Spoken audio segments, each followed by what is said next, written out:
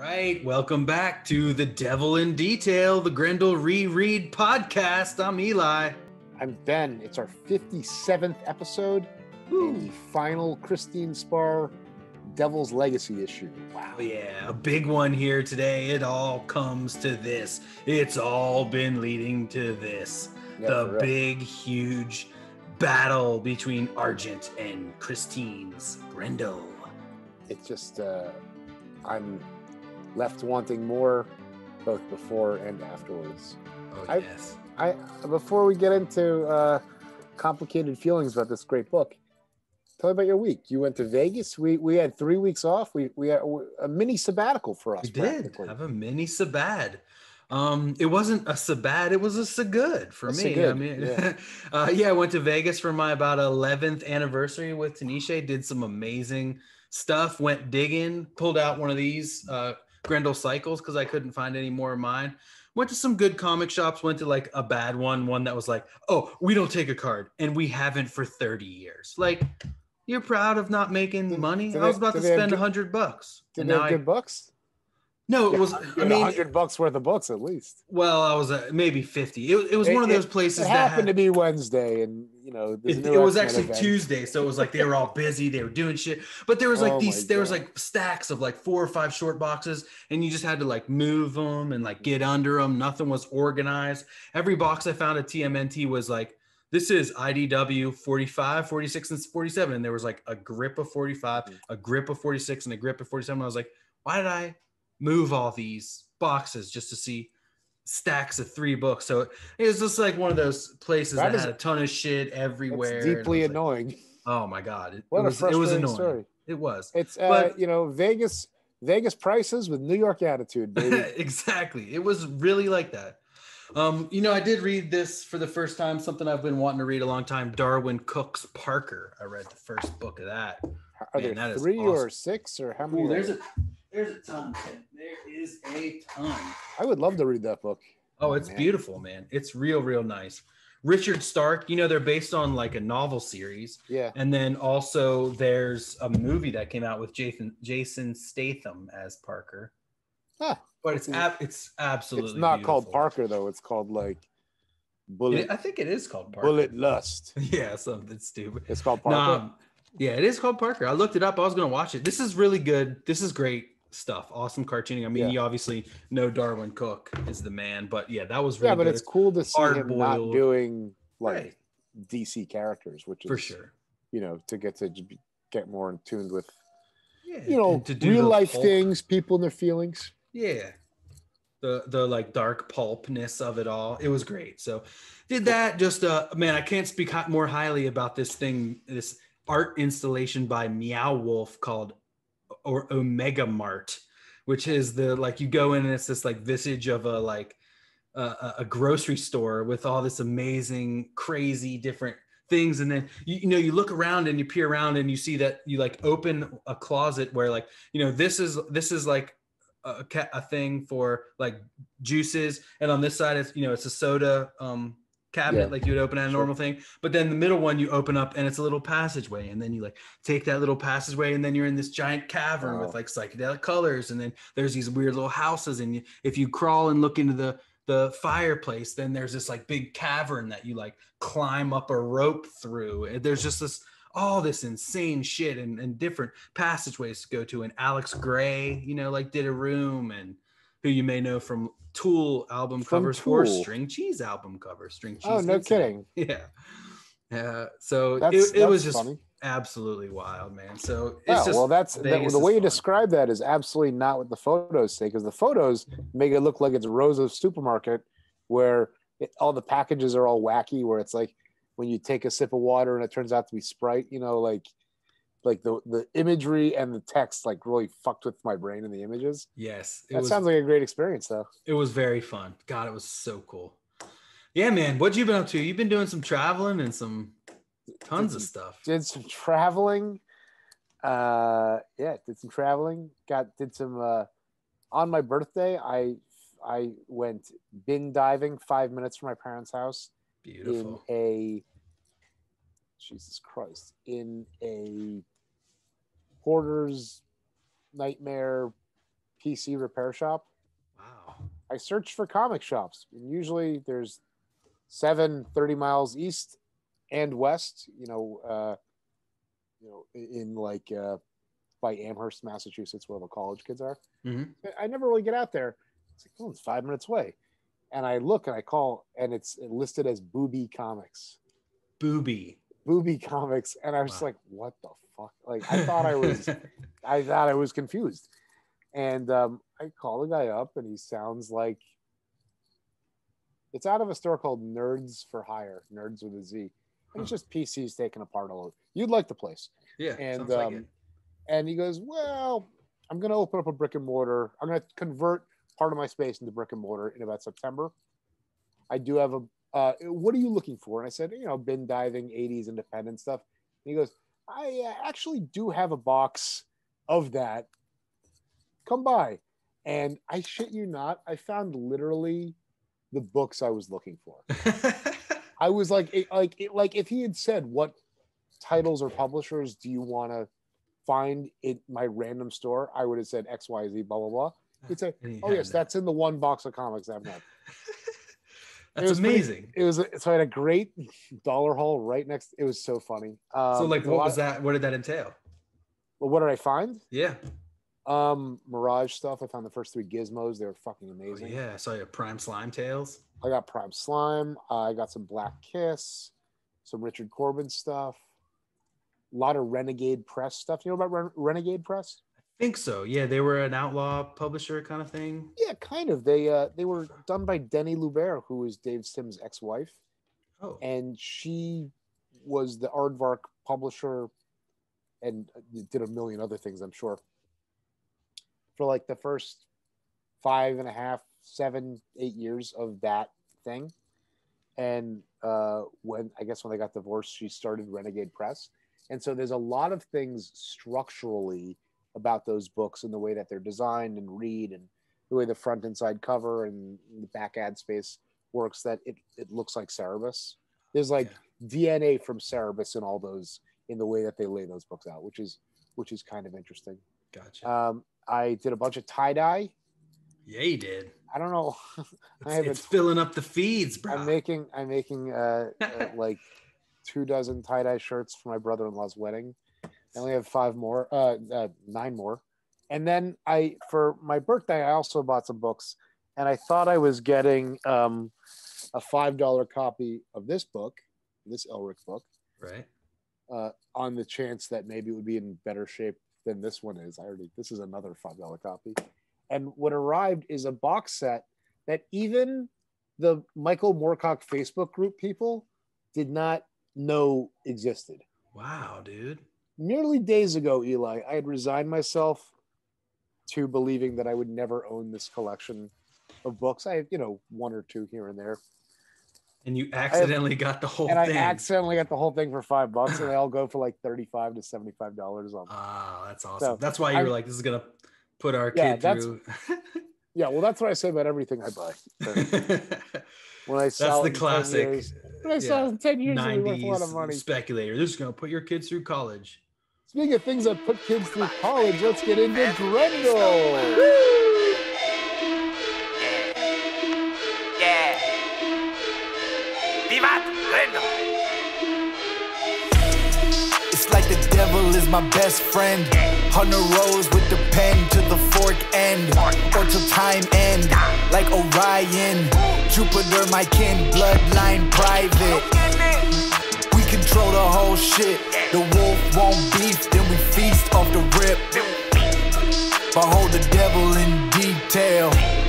Behold the devil in detail. All right, we are back. Another great intro by Manus and Laserdisc. And we're getting deep back into the final chapter of Devil's Legacy. It's awesome. Yeah, this cover by Panders is so great. It's again one of those things. I feel like I'm seeing the wraparound for the first time ever. Yeah. Right, like today. I recognize this cover, and it's like, weird and creepy, and like you open it up and you see what's going on with like Argent's limb and his ear and this building. I love how the there's like this crazy high angle shot of Ginny's car and Brian hanging out of it, and we're looking straight down in the street. But then it's like super montage composite. I mean, everything here is montage. It is, yeah. Like the figures on the right aren't in the perspective of that space, and the COP characters are drawn in like this really exquisite, almost like Dave Stevens detail. Yes, with like this like colored pencil or Prismacolor like Matt does. Yeah, the colored pencil work.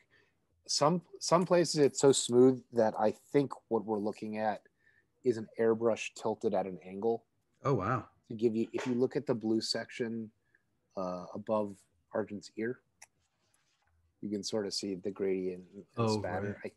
It's just like the spatter is like almost too perfect for colored pencil, but then I started thinking maybe there's some crayon in there too. Like look at all these people in the office too, man. It's insane. Yeah, you can see the brush strokes in the yellow. It's a really really cool cover. Oh my gosh, you really can, and all the yellow windows and stuff. Yeah, so sick. So it's like the first thing that I looked at was like this, like her flesh, and I was like, what is that? Is that like, is it colored pencil? And I was having a tough time with it, and then it's sort of like what's going on with the blue line becomes a lot easier for your eyes to focus on once you see the brush strokes in the yellow. Yeah, like you can see that it's a painting. You know what I mean? Right.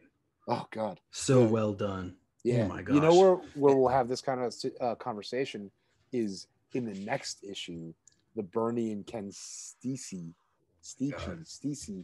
cover is like a fucking optical illusion.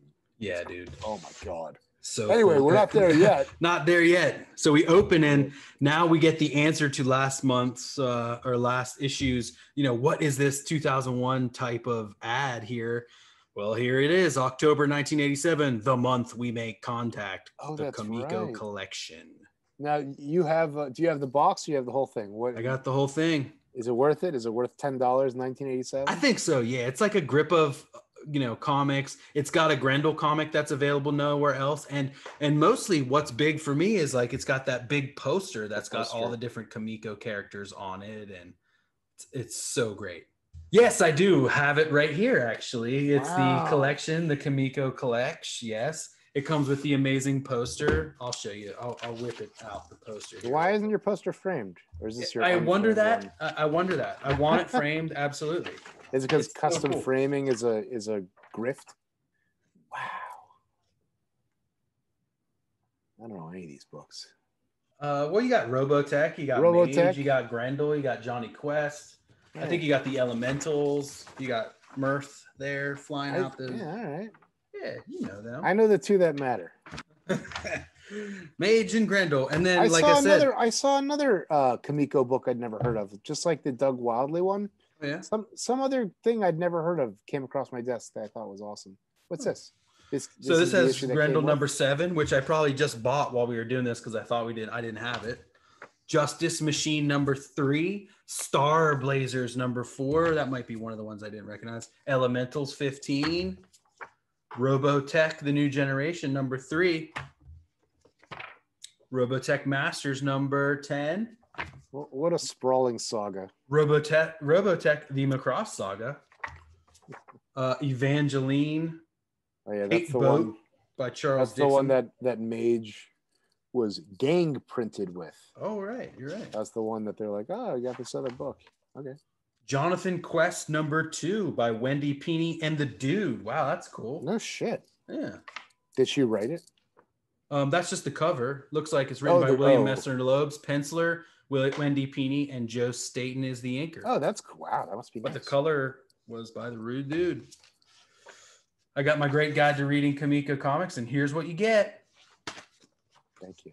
I also got Next Man number 3. Here it is, Grendel, Devil's Legacy, Devil's Vagary. Oh yeah, that's great. It's so funny that Comico Attractions number 8. That's great. Isn't that awesome? That's Bernie.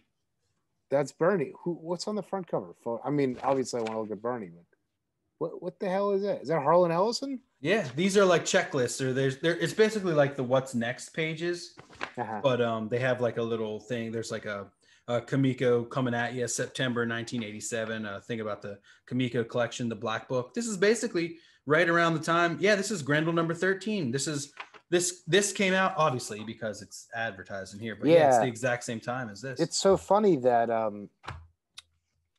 that there was a return to Hunter Rose for the first time. You know, at the tail end of this. I feel like one of my biggest wishes of Devil's Legacy is that there's more Hunter Rose and or more mention of just what comes before. Right. My suspicion is that was part of the writing challenge in wanting to be different. That part of the like structural agreement seems to be we're going to move as far away from that as we can. It always seems like that's what climax. Here's Argent. You know, it does seem like that's what Matt likes to do. Is change it up. Yeah, he's never one to listen or to like listen to the norms. You know what I'm sorry, I didn't mean like the beat of his own drum. Right, exactly. And he's like, this is what you want me to do? Jeez. Yeah, I'm going to do the exact opposite. You want me to do more Hunter Rose? Well, I'm going to make it completely different. Yeah, I think it's and keep it growing. Creative challenge. Yeah, I mean, you don't want to go stale and do, you know, the elementals your entire life or something. Well, he did Fables. He did pretty good on that one. I don't know. I don't read either of these books. What do you want to do? It's funny with the ending splash on 11 and the opening semi splash on 12 that Argent is kind of just like doing his magic ritual stuff. Right. Well, he's incanting the Moglawai, which is another name for oh my god, I just read it. For Maslin, exactly. So he's like conjuring the power that like created him. He's like getting back to like what originally made him his power, and he's doing everything he can to kind of like bring it all back up. Like he's got to fix his legs. He's got to fix them legs if he's going to have this final battle with Grendel. And she's ready. Grendel's ready. And again, we have one of these amazing panel breaks with the shadow. Yeah. Like, I love that. There's a bunch of different stuff throughout this issue with that. And really here in the Kamiko versus the Dark Horse, like they take out the whole like Grendel created, written, penciled, that whole thing. And there's like, I mean, it really opens up the spread a lot. Yeah. You can see that weird rib cage. I don't think Argent is developed enough in this book. This Argent seems to come a little out of left field to me. The one here at the end, he's just like the one he's like wearing his like jeweled belt, and he's got his knife, his like Skeletor staff, and his like Batwing candelabra. Like he's had enough. What? He's probably like. Maybe he is kind of like losing his mind a little bit. Like he's older. He's like hundreds of years old now. And he's kind of like at the end of his ropes. He lost the use of his legs. He's like not on the beat. He's not like really, he can't do what he wants to do. So he's just losing it. And it's funny that the police, like the stormtroopers have kind of taken a cue from him with all the savagery and all that stuff. Right. Exactly.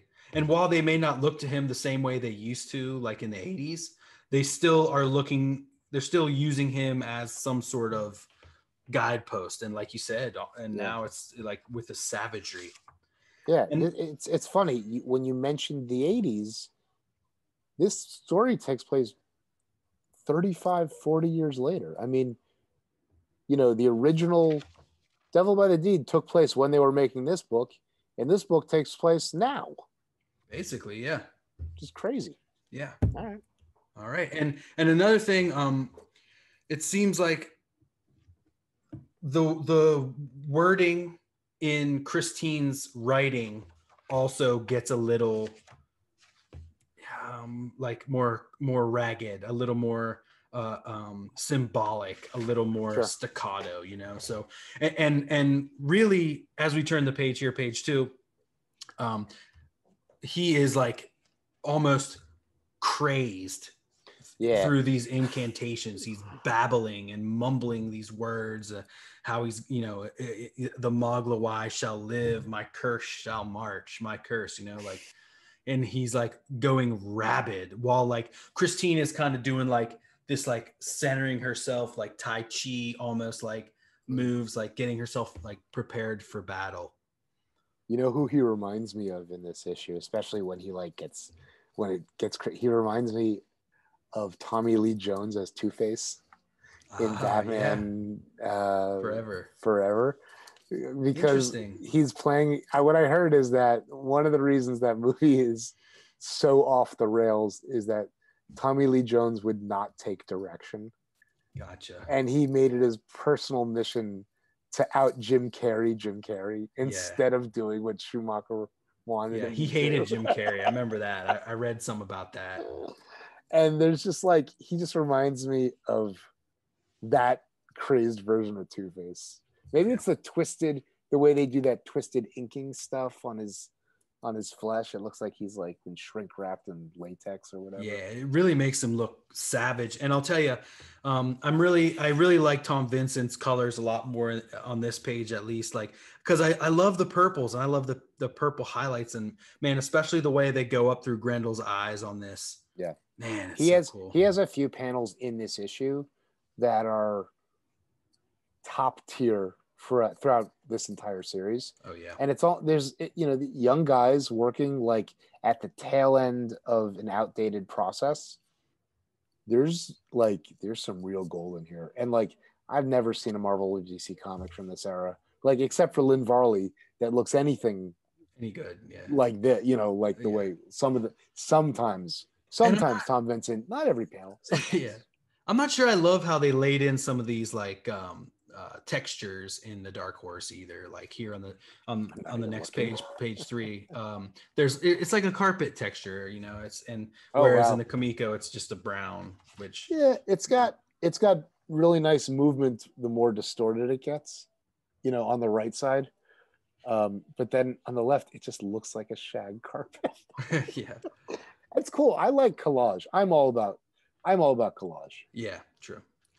Well, we got Ginny here, who from the Dark Horse to the Kamiko goes from in the Kamiko an amazing like blue and red running tracksuit kind of feel to like a dark leather affair where she's. It is so weird. It looks like she's wearing. If you squint your eyes, Eli, it looks like she's wearing a strapless dress. Oh, Dark I see. Horse. Yeah. Isn't that weird? Right. It's the same color as her skin. Yeah. Oh, God. Oh, man. So this starts the back and forth that helps the pacing of this issue just continue to be like edge of your seat, you know, back and forth from Christine to like the fight and the like chase between Ginny and Brian to find Christine. Yeah, this is probably the best paced story in the series. Yeah, it's so. Yeah, she's like banging, come on. She's like shit. Where is she? She's like, come on already. So she knocks next page, and then, you know, Miss what's her name opens the door again. Miss Ballard. She finally looks like an old woman. Right. It's amazing. She was just as beautiful as Ginny and Christine in many of her prior appearances. Now, exactly. Now still she's beautiful, finally, but she's like, where's Christine? What's happening? You know, they're talking, they're back and forth, and she's like, oh, she just came in and got some stuff, and she ripped out, and she's like, God damn it, no! And then she's like, that's it, all right, fine. She's like, you know, or if she shows up, wedge a chair. Like, if she shows up, do not let her leave. Please do not let her leave. We need her. Yeah, call me on my car phone. Exactly. This is a story where, like, if only cell phones existed in this world. Yeah, I mean they do, but if like we already had that term, you know, it's like so close. Highly elaborate. Yep. And so we flash right back on the next page as the battle begins, and Grendel lays a first one where she's trying to like go back and get those licks in that Hunter got. So the first thing she does is tries to cut his back again, right? Cuts him in the back or the side. And he's like, ah, and so then he falls kind of like in this twisted pile, and then you know he's there. She's like, I'm trying like be their equal in brutality, equal their hate, and then this bottom image of Argent, he is absolutely like insane, like the most insane. It has like a Big Daddy Roth kind of dude, exaggeration on it. This page is amazing. It really is. The movement on the first 3 panels, like the glancing arc of splattered blood, is just fucking great. And then this third panel, you said he lands awkwardly. This must have been what Stacy saw at Anson Reynolds. Oh my God! Yes, right. As like he that's falls and was like, look at the way his back legs are twisted. Mm-hmm. I never really understood what Matt meant when he was like, seeing the wretched creature his twisted form flailing about. All right, well, I mean, doesn't she love him? Like, nah, man, he looks horrible. It was gross enough that she was like, oh, right, this is a beast. Like, this is a monster, not a stuffed animal. He's in his full-on loincloth. He is. It's just like how, his attire getting more like feral and voodoo flavored, and the cops getting more like paramilitary. They both kind of ramp up. Just like his hover chairs get, he has 5 different hover chairs. Right. It comes in handy here in a minute. Now I'll tell you the last panel on Jeremy Cox here. Too, he's got a cool like liquid lighty kind of like illumination on like the sweat or the exasperation. Yeah, it's a very that's cool, a great acid drenched, super cool. Yeah. I also like the Argent flesh on the blades in panel 2. Oh right. Oh yeah, they got it much easier to see but yeah. And then also how the Panders like do his rear feet, which we talk about a lot. But here they're so bizarre. They're like hands, right? Because they've kind of like withered, and not being used. There's not so much muscle on them anymore, So they're skinny and weak. Maybe there's just kind of like an uncanny valley sort of thing. Oh, yeah. I don't know. They really achieved like this disturbing Argent thing. He's in a way that hopped up on Maslin right now, ready to. Yeah. Here's the money shot. Next page. Oh my gosh. Man. Here it is. Here's the action. Waiting for. It's like the Batman Grendel, or like, there's, the spread, his equal, for it's him I've always hated, the brute force that ravaged my past. And here they come, man. Oh shit. Yeah. That was a great page. Yeah. And then we flash right back to the same exact scene where, or did you want to say more about the splash? No, I think it's structurally every time we return to Christine and she just picks up her humble and rambling narration, and you're just like, all right, like she's still talking, Yeah. But then, like you said, here's the repetition. We're gonna knock, knock, knock. Ballard, Brian. Okay. Yeah. Exactly. Yeah. Next page. So how much more to it? Yeah. It's like, what? She's like, Regina, what now again? What again? And so Brian's like, Regina, what? She was here. Where's Chris? And she's like, nowhere. And she's like, how long ago? A second. Ah! And so he runs away, and it just continues to hype up, Yeah. And we're to understand that this beaming, that's Ginny's car. Flying above him like he just missed her shit. That's her car. So that's a cool story. And interesting, very interesting perspective on that. Yeah. The car stuff is about to get lit. Oh my God. Holy All shit. right, so next page we get, we get that classic, taxi, follow that car. Yeah. I need you to follow, what does it say? That red number. Go. And it's funny, the cab driver's like, this whole city thinks they're in a fucking spy flare. Great. Yeah. And so now they're speeding along in this Fifth Element style future Blade Runner world. And we're flying along. We're zipping across with a flying car. And he's like, Regina. Yeah. It's me. Jeremy Cox kills it. Oh my God. Like Tom Vincent does a fine job. With the greens and blues. I like the illumination. Yeah. The dashboard lights that come up and hit them in the face and hands. Yeah. But like everything that Jeremy Cox does here just like makes it so exciting. Yeah. The especially Ginny's face. It just like has so much. Yeah. And it has more pop than most things do in this book. Yeah, and the color on the lights in panel 2, like there, the wishing, and like, you know how it is, like you said, illuminated and stuff. It's just, you almost can't tell that it's the lights you're following. But man, it's so fast, so cool. And I mean, here they're flying. They must be going. I mean, you got to be going pretty fast to like flying. Yeah. And he's like, you know, they kind of start hovering next to each other, and then he jumps across. He's like, hey, he's my fair weight, and he says here, and probably at that point they just have touch. Actually, they just touch stuff. No, they're not moving in the last 2 panels. Oh, you think they stopped? I don't know. That last panel. Stop. Brian says, "Stop! It's me." Oh yeah, I guess they stop at high speeds. The way she opens the car door.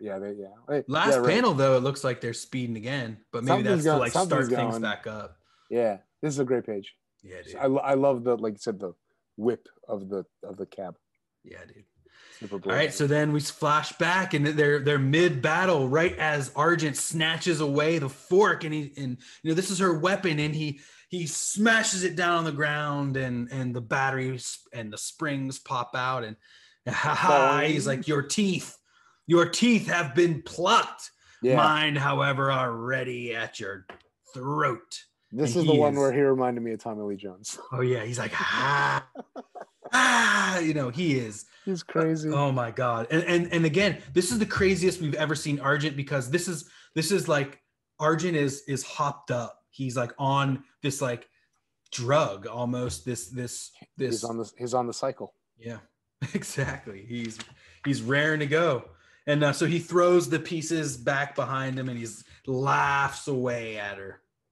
Yeah, she arms herself with this elaborate Sam Keith Sandman looking candelabra, and then when he strikes her, the poses are like so dynamic that it kind of took me a minute to kind of figure out like what leg goes where. Oh my God. Well, because it's like cool. At the same time, like as she smashes him with the candelabra, he is going this way on the mask and like ripping it off her face and slicing her.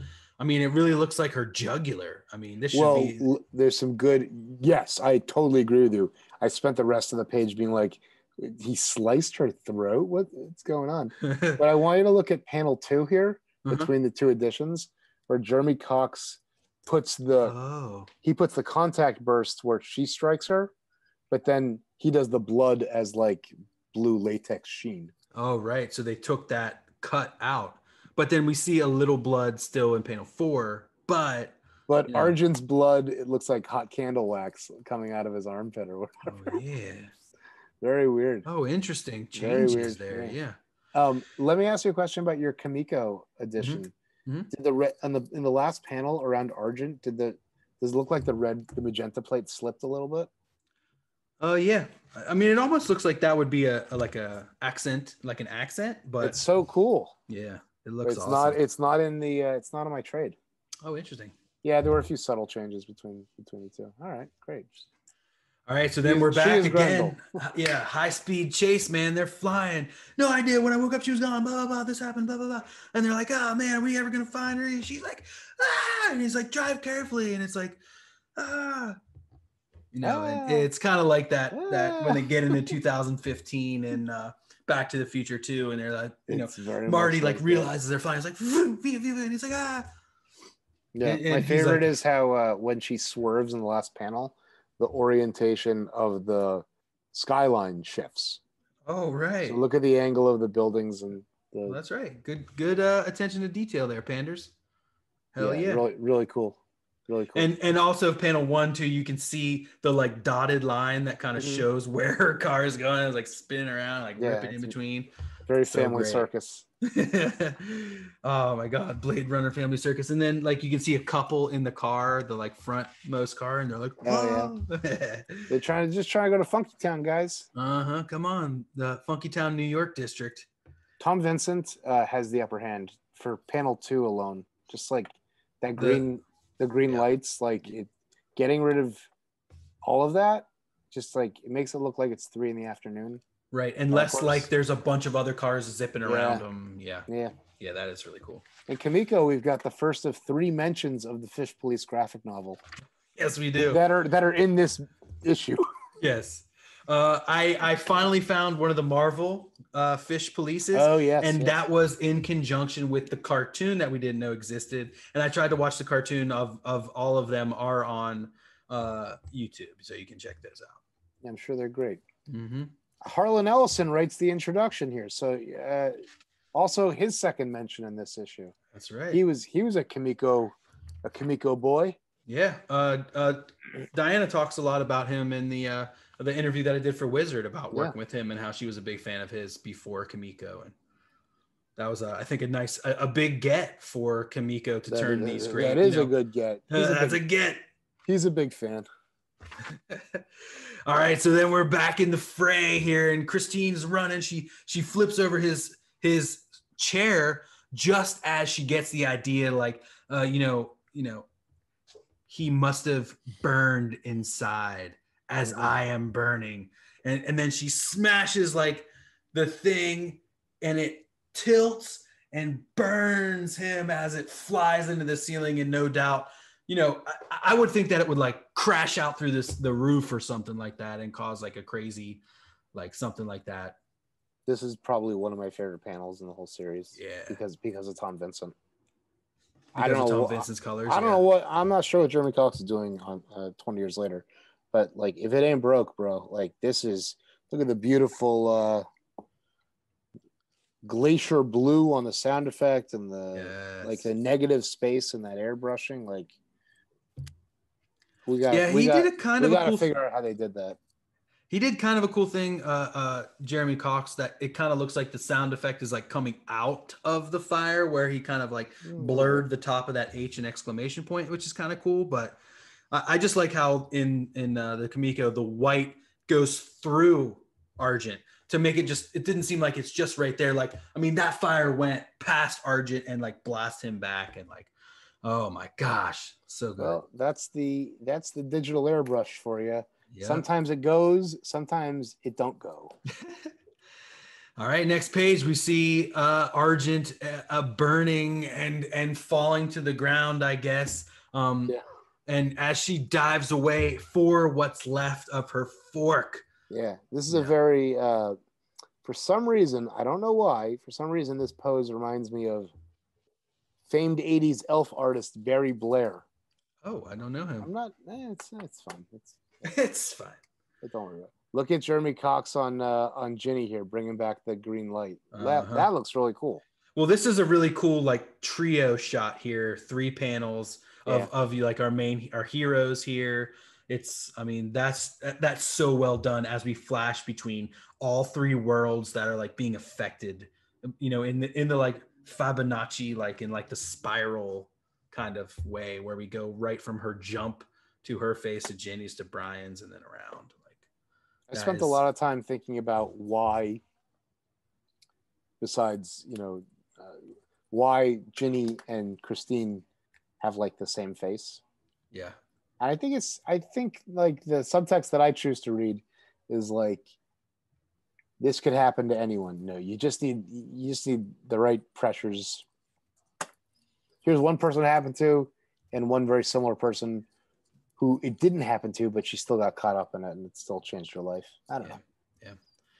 Well, it might just happen to you when you're Grendel's granddaughter too. But then you don't know who you're getting yourself in with too, mm-hmm. and so you never know who your friend can turn out to be. Ben. So Christine did tell Brian that she was going somewhere. He's trying to remember, like not the Colorado, but it's like seemed like the north or something. I thought this was funny that like Brian's acting he's like amused with his own forgetfulness. Yeah, it's funny. Like in the heat of the moment, he takes a second of brevity, like, she said something, dude. I can't remember, Yeah, man. And she's like, oh, great. Ginny's acting is great. Yeah, they both are. Yeah, they don't. The moment doesn't quite have the sense of urgency. Right, that story seems like needs, the but rest. It's still a great drawing. But sometimes those breaths of fresh air are like fun in these action sequences. Marvel movies, I feel like, do that a lot. Yeah, I think you're right, because it's a very mundane moment, and then the next spread is fucking lunacy. All right, let's go. Oh my God. You're absolutely right. The battle continues, and some major blows. So he is like Argent is like, feral. He is rabid, and you can tell like here, Tom Vincent makes his eyes green as he's like steaming and and just throwing his arms like without even anything. And then that's when the glorch happens. She shoves what's left of that fork right into his chest, down through his back and out his Napoleons. Yeah. I think if I might editorialize a little bit, right. I think what would help this Argent moment would be like, first of all, a little bit more development about Maguela and the cops and all this stuff. But if he was like cracked and like shooting beams of light out of his eye, which is sort of seemingly like what's going on in panel 3. You know what I mean? Where like he's got some of those spirals and like skulls that they used actually in the silverback, like in the orange here to he was like leaking spirit energy or something. Right. Yeah, to show that he, all of these things are making him completely rabid and like the wild animal has completely taken over everything here. Look at the Tom Vincent highlights on the blood on Glorch. Mm-hmm. That's a very like unique analog effect. That was either a pain in the ass or there's a very easy trick to make that happen. Yeah, just I don't know which or something. Yeah. He even Jeremy Cox kind of takes out some of the white circles in the top of the blood. Yeah, it's weird. So there's some times where it looks like Jeremy Cox is paying attention to and saying, "Oh, if it ain't broke," and then other times where he's like, "Doing it my way, baby." Yeah. And then I want to kill him. Yeah, look at Christine's gray face in Kimiko. Gray, like Harlequin, like lunacy. Almost with the Grendel eyes in shadow. Oh, the gray. Super cool. Man, that would have been cool if she like took some blood and was like. Yeah, well, you can see Tom Vincent is doing some white in there. Oh yeah, it's the same. Damn, it's the same effect as on the blood. It must be a whiteout. It must be whiteout over. Must be, yeah, or Doc Martens or something. Yeah, I don't know. It's just weird that they would like bust out this one really cool effect for 4 panels in the last issue. Like, hey, it's the last issue, man. It's like, well, it's like when you're experimenting, exploring. You just want to keep pushing, and sometimes it's like, man, I wish I could go back and put all this great stuff back in there. Yeah. All right, man. Next page. I realize the danger as Argent sets a blow and scrapes her from armpit to waist, man, and down the leg. Like this is a major. Oh my God, this rips. I mean, I wouldn't be surprised if some of her organs were reached with that, man. Like, so it's a very deep. It looks deeper in Dark Horse for some reason. There's like a little more detail. Yeah, exactly. Just shredding. But then the finality is the relief after all. My chances aren't good. Oh man. So these 4 inset panels are great. That first one reminds me of like Pit or something like. Yeah, I was going to ask you, what does it remind you of? And I think Pit's a good answer because it's talking to how it's ahead of its time. Yeah. I was thinking like Keith Giffen or Frank Miller. Yeah. Like Ronin or like some ambush bug shit or something like that. So good. And so, I try to envision this in my head, like as it playing out. And now like they're both losing blood. They're both kind of like in and out. There's these like, cinematically you would see like, whoosh, whoosh, like these flashes of black as like these different things are like flashing before their eyes as they're both like, I think that's one of the airbrush is sort of helping that, especially in the last 2 panels where it's sort of like cloudy over the blood or reflective or whatever. All right, let's continue along here. Oh my gosh. And they both kind of like they fall to the ground. Done. And then history repeats itself. Yep. And Brian's like, wait, I remember now. Dakota. And so the Dakota, blah. She zooms around, she spins around, and just as she's like, oh shit, we're too late. The cops are already there. Vroom, vroom, vroom. They're landing in like how you say, even more paramilitary, like the most paramilitary looking cars so far. It looks like a World War II it's got fighter. the star, and it's got the like turret kind of thing there. Yeah. When you were talking about like the gutters casting shadows, you can see that happening to Brian in panel 2. Yeah, his eyes. There's also this little piece of like atmospheric debris in the bottom panel on the on the casting left shadow inside, cast a shadow underneath the panel.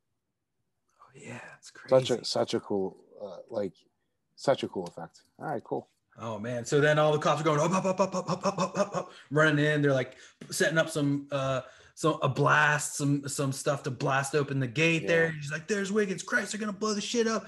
And then they do. Wiggins is like, "Do it!" Explosion happens. All right, let's keep going. A good page on both for both versions. The explosion in Dark Horse, where it's all red. Oh yeah, is really nice. But also notice that Wiggins' purple lips. That was a choice that Jeremy Cox does not understand. Yeah. On this page. I mean, yeah, he's really cold. It's cold out, and he has eschewed the purple lips. Face gets so cold at night. You know, it's like that metal just freezes. Mm-hmm. Next page, we get the Kimiko blimp real quick. It's an article by Diana. Really places this in a time. They moved to Pennsylvania. Pennsylvania doesn't have a mandatory seatbelt law. And so this is about seatbelt laws and how she received a letter from the seatbelt people, from Big Seatbelt, seeing if Kimiko would make all their artists draw the characters like in cars with seatbelts so as to make like the job of Big Seatbelt a little bit easier.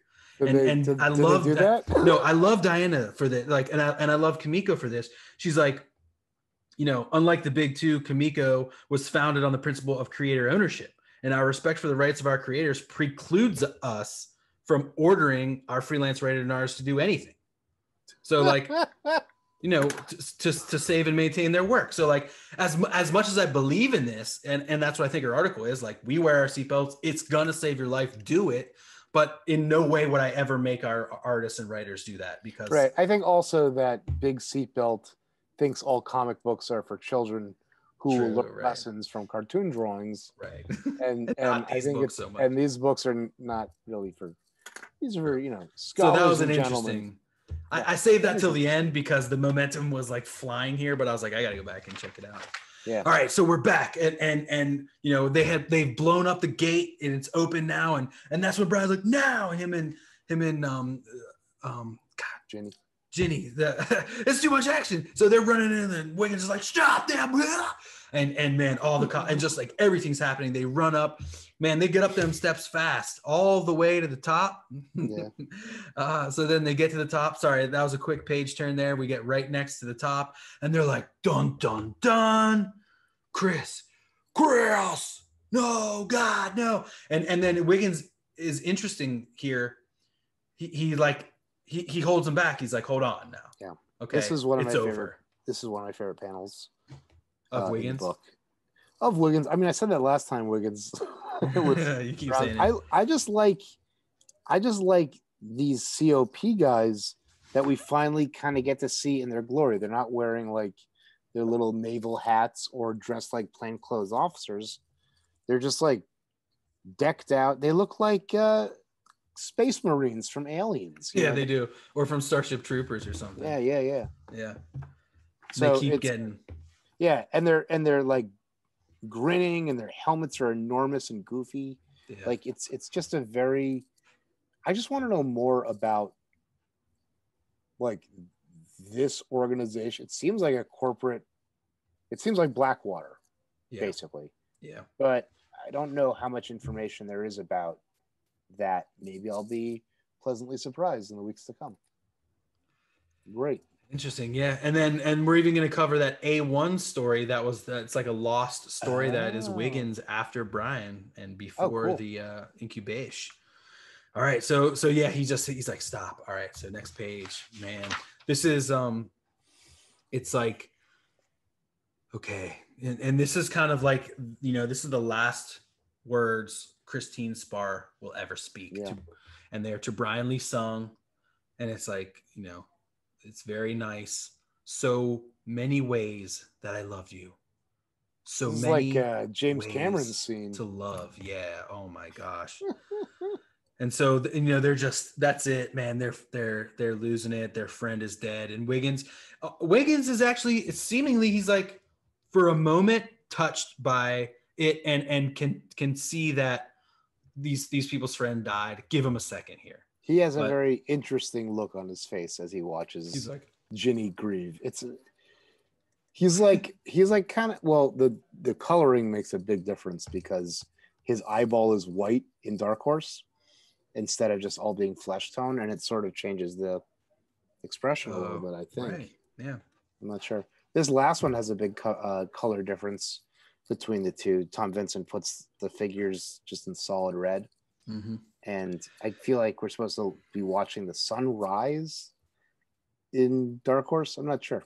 I think so. Cool. Yeah. I mean, I kind of like the red because that it's like symbolic of the death, the blood, the gore that is occurring right now. Yeah. But still, like you said, it's kind of like the sun is rising over this new day and the death of Grendel, the death of Argent, and what's to come.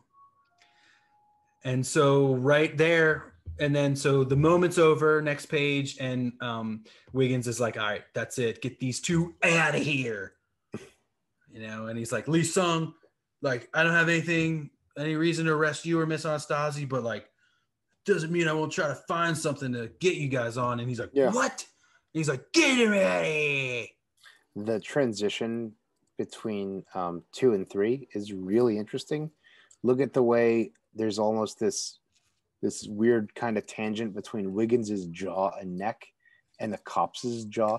Oh yeah, and like his tie, like it's a very knot. This is really cool. I think what's happening here is that because those two figures are sort of placed in the same space, it sort of helps sell the head whip. Yeah. I think I don't know, but also in this, I mean, everyone's a little grotesque in this, but like in panel 3, when you got that little sliver of Wiggins, that like rear 7/8 of his jaw, and he's all withered and scarred and gross. Yeah, that's kind of cool. Yeah, that's a very interesting angle. Hard one to get. To get. He does. The Panders. Some of the best panels in this book are the ones where there's like kind of a sense of Chuck Jones or Tex Avery, right? A little bit, and there's a little bit of that in this last panel, where the acting is like very broad and like kind of funny and. Well, and the shape of the cop too is his head and shoulders. And his head and shoulders in the same shop. Yeah, and very like the way Brian's like feet just kind of get dragged away is very funny. And Wiggins just is like, "Oh, get out of here!" Yeah. Wiggins is waving his hand. So funny, love it. Yeah. And Christine's boot is just lying there. Oh my god. Okay. So all right. So next page. This is great. Right. So now Wiggins is kind of like there. He's alone. He strikes a match, lights up his pipe, and I almost believe. All right, so these are the units that are coming in, and probably like on the other side of things, other side of the camera. Yeah, they're all talking about and he's just standing there because he had at least some like a working relationship with Argent. Oh boy, I didn't see his cat there earlier. Oh, that's sad. His cat's investigating. Well, that's the problem when you overdo the blacks and grays on Argent, I guess. Yeah. I think that in other complaints about Jeremy Cox's work on this page, the first panel, like Tom Vincent, wasn't broke. Unbelievable. Look at that blue highlight on the left. Yes. Pink highlight on the gloves, little airbrush on the match. Woo. Very nice. Even with the purple lips, it looks great. Man, so they're just like, oh, shit, look at him. Is that Argent? I've never seen him, blah, blah, blah. Like, what are we going to do? Call him? It's like, right, they've never seen him, which is another thing. And then, in the following scene, when they talk about Argent, it's in a lot of terms of like, we don't know what he is. Like, what do you mean? He's a werewolf. Like, what do you mean you don't know what he is? But like, he's not really a werewolf, though. The mystic, he's Who's to say? Yeah. And then it kind of flashes to maybe an hour or so later. Ginny's watching TV and the news cycle has picked up, and we've got this newsman being like, Grendel last night, it finally came to blows, or they're dead now. And you know, at the bottom it's like, it was Stacy Palumbo Oliver, or the daughter of the late Stacy Palumbo Oliver, the adopted daughter of Hunter Rose, who went by the popular designation of Grendel's granddaughter. You know what's kind of cool is that if you look at the TV lines in that last panel, they are, I think they're done with a screen or some kind of a screen in Kamiko, and they've been redone digitally in Dark Horse. So maybe those lines, like, they weren't in the original art, like you said, they were put over. Right. Yeah. It looks, because they're covering both the ink and the color. Right. Right. Oh yeah. Yep. There's that. We've talked a little bit about those like EC comics, like reverse screen tones, where the image that gets applied is white instead of black. Yeah. So it'll white out in a pattern. It's kind of the same idea. Cool. All right. So they talk a little bit about the logs, but then we flash to Brian in the park. And obviously this is Central Park again, another place that was favored by Stacy and Hunter. Right? That's where they would go walking. Yeah. Right. Everything is right across the street. Argent's layers across in Dakota. The Dakota's across in the park. Yeah. The logs are in the park. No one can find the logs. Oh, they're in Grand Central or something. He gave her the key. I think they're buried here. Oh, really? Or maybe they're she has a key. She gave him a key to a locker in Grand Central. No recuerdo. So yeah, Brian's kind of reflecting on everything that Christine was to him, and you know, just what this whole thing meant and how he's staying in New York. And then the next page, we look into his diary, which is like setting up a big part of the narrative style of the next. And that's the legacy. Issues. All these characters are kind of writerly. Exactly. The photo collage of the notebook is super, super cool. It's been, I love that. It's looks like it's a photocopy. And it looks like they were able to lighten it a lot in Dark Horse. Yeah. Either way, it's interesting effect. Yeah. I really enjoy the second panel of him sitting there, the wide shot. It's very serious. It's like very thoughtful, mature, you know, in a book that's kind of like flashy and like kind of Michael Golden cartoony in a way. Right. Yeah. This is a very like serene and serious moment. I dig that. I dig it. Yeah. I really like the style of the cursive, and like I said, like we're gonna see that in Bernie's, like the ripped out pieces. Yeah. And that's how I did my story for the Grendel Zine that you can get yourself. We'll talk about that. If you're good, if you're good, you can. If you're good. There's a few terms and conditions. They're really easy. But then we turn to one final last page, and we see that page from his journal that he was just writing on, with a little sketch of a mask and what may come next. Okay, so this is obviously airbrushing of some sort. It's just hard to tell. I just don't understand how it was done. Was this one page done in blue line? I don't know. His you can see his descent into madness in this last torn away one. He's complaining about the city, blah blah blah, and then it's all torn up. It goes, shit, a bum just spat at me on my shoes on the way home, and there's a drawing of Grendel. It's like, oh boy, oh man, that was just what I needed to put me over. Oh man, all right. The end. And then it's about New York City, in a way. Yeah, almost as if, like in a strange way, New York City is like the other character. It's like its own character. I like that joke. They always make fun of that in movies. All right, so that's it for Christine Spar, man, and we are about to dive into. So what's it called? The Devil Inside is the next 3-issue, right? Yeah, 3 issues. 3 issues. So let's reflect on this one. What do you? Man. Did you like it? It's your second full read through. What do you think?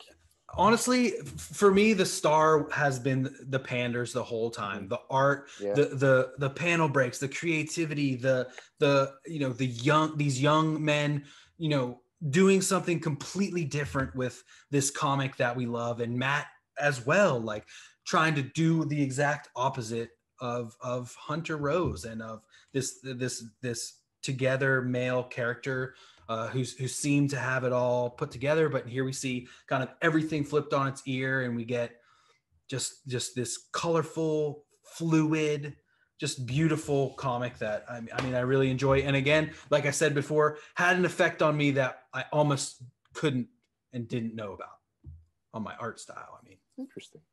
What about you, man? I am reminded of, I think it was the week, maybe a month ago or so, when we did the 8th. I don't know, it was maybe the 8th. It was an episode where we were clearly like not like in love with whatever it was. And God bless him, when Matt shared the post, all enthusiasm, he described the book as humble and rambling. That issue. And I think no, the whole series. Oh, okay. And I think that's not a bad way to look at a work that's 30, almost 35 years old, done by very young green. I mean, the Panders they were teenagers, you know, right. Babies practically. I think, but with a hell of a lot of talent.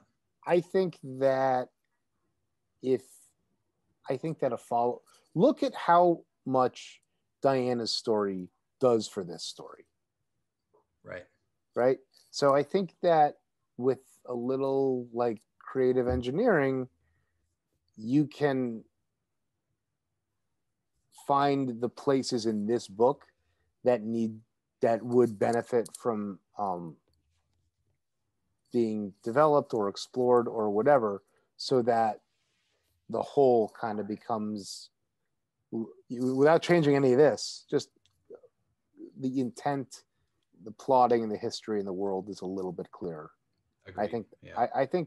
I don't think that that's off the table.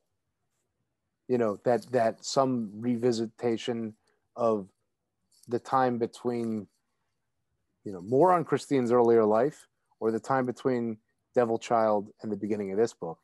I mean, I would love to just see the Donahue stuff, if nothing else. Exactly, yeah. Like or a more prelude Anson. to this, I mean, or yeah, like I've made all kinds of complaints about what is and isn't in the story. It's just that Grendel is like not in that, you know. But like, you never know. Matt's creative enough; he'll find a way to get it in there. You know, maybe there's other people that ran around trying to, you know, maybe there's someone did a crime spree and wore the Grendel masks or something like that. And I just want to be clear about what's going on in this story with Christine and her life. Yeah. There's always more. I mean, there's always more. You know, always more. That's the best part. Yeah. Great stuff, man. I'm really excited to get into the Bernie stuff as always, but I'm excited. Next week we do have the Panders on, so we're gonna just chat with the Panders, and we're gonna get deep with them on everything. Christine Spar, everything Grendel, Devil's Legacy, and so thank you guys so much. Again, I am working hard on this Grendel zine. It looks amazing. We've got some original stories. We've got some amazing art from the Panders, from John K. Snyder. Some very cool stuff to share with you guys. So leave us a 5-star review for us on Apple Podcast. It really helps us out, and it will get you a zine. So leave us those reviews. Subscribe here on YouTube down below. And we're going to get these zines oot and a boot as soon as we can. Give us a few weeks. So for me, Eli, Ben, anything else? You'll be working hard on the Grendel zine. I'll be working hard on not trying to make a mess with the tie-dye in the backyard. Tie-dye. All right. Thank you all so much. Until next week, Vivat Grendel, and keep on Grendelin. Special host, the Panders.